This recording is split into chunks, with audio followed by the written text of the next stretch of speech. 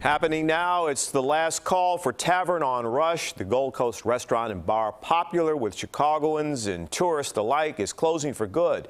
CBS 2's Jackie Kostick is live on Rush Street with why that closing came earlier than expected. Jackie?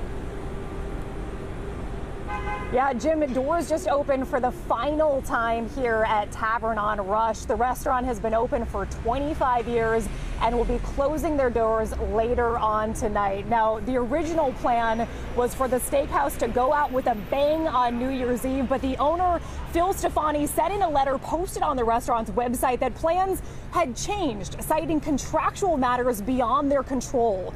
This all started earlier this year when the building's landlord decided not to renew the lease for this restaurant, but the owner said that an agreement would have allowed them to stay open past the Halloween expiration date of the management contract. But ultimately, that is not what happened, leading to this earlier than expected closure.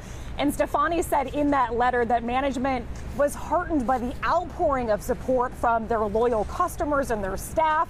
And he said that, he really credits the employees for why this restaurant has been able to survive all of the ups and downs of a quarter century, a long time, Jim, and this place will certainly be missed.